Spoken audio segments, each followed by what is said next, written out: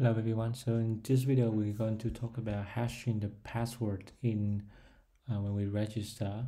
So in the previous videos I have talked about how we developed the website, including the front end and the back end. Especially we focus on the registering user to our database. Okay, right now you see that for my database I have deleted all the user that we inserted last time.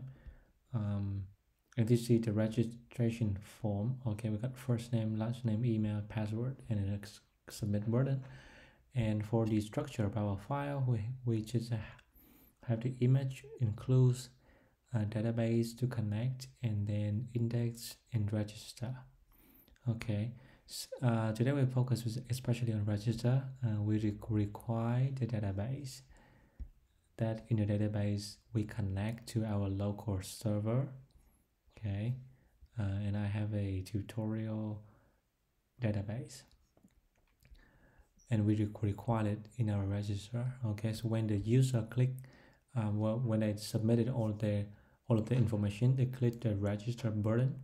So we're gonna take their we're gonna save the email. Okay, and then check whether it is a valid one. Okay, we also check whether a user email has already existed. Please see my previous video for that.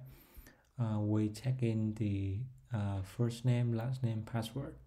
Okay, and if empty password, empty error, that means all of the information in the emails are correct. Then we proceed with inserting the new user into our database, something like this. Okay, and then we output a message. But in the last video we save the password as is, and today we would want to hash the password to protect the password of a user. Even the admin don't know about it. Okay, so what we're gonna do is just right where we have the password, we will say password hash. Okay, and then we're gonna have something like post password, and then we got password default, and then we save. Okay, that's pretty much everything. And then and here when we do the insert into the database, we have to use the new, we don't, because there's only one password here.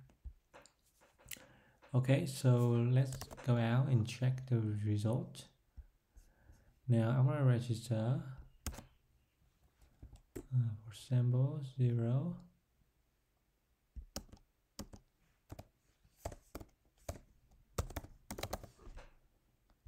And example.gmail.com password, I'm gonna say 123. We'll see how it goes. 0. Okay, and then click submit.